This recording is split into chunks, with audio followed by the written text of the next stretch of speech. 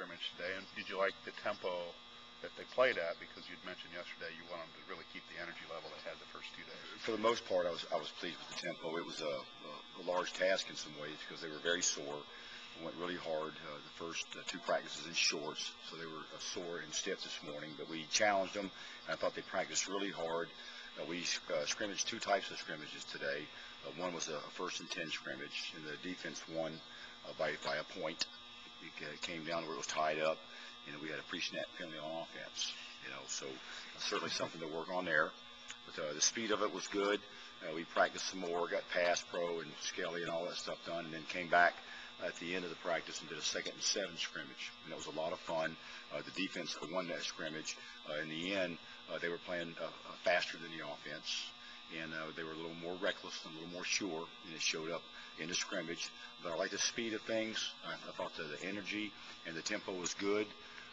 The defense was really flying around towards the end of the scrimmage. We started the scrimmage off a little bit slow.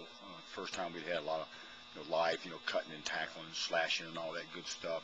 After we got going, it picked up, and it was pleased with the end result. Probably not surprising, the defense a little bit ahead, if you will, at this point, considering you're so early in the spring, right? Well, it's early, and we got to get some things timed up offensively. We're keeping it pretty base on both sides of the ball, but I really liked the way the linebackers were playing fast. I thought our linebackers were playing wide open and were very fast in the secondary, and that showed up.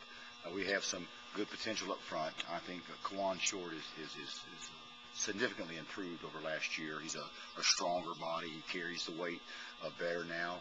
He goes harder, more often, more reps, and he can be a dominant player. Really like what I'm seeing out of Ryan Isaacs and Bruce Gaston. Those guys came on last year and played as true freshmen, and they've taken some more steps as a player and look good, really catching our eye.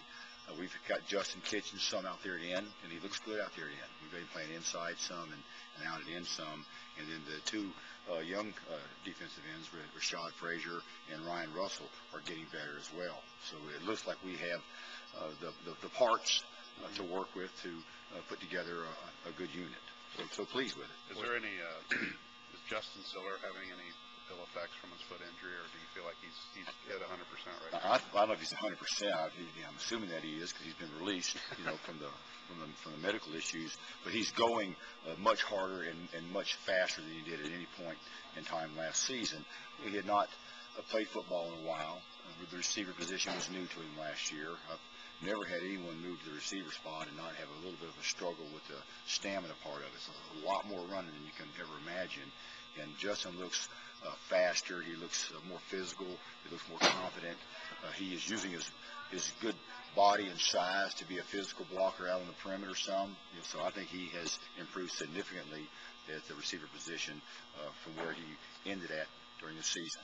It's probably too early, but does he need to be the guy on the receiver court since you don't have Keith now in 2011? We have a lot of good potential at the wide receiver position, but because he's older and has been in the games, he certainly should be in position to step up and be a difference maker for us. But we have some other guys that need to be the guy too. Justin is certainly one of them. We're just going to follow up on the defensive ends with, I assume Gooden is out right now, right? So there's plenty of opportunities for some of those young guys to get a lot of reps, right? They're getting a ton of reps, and I like what I see from them. They have good bodies. They're big guys. Rashad Frazier is a big guy. He's 6'5" and probably 250 pounds. Ryan Russell doesn't even look like the same guy that came here, last fall. Much bigger and much stronger. And then again, I like what I'm seeing when we put Kitchens out there. Meebane, showed some speed, at times on the field. Great opportunities for those guys with Gerald being out. A lot of guys stepping up, getting a lot of reps.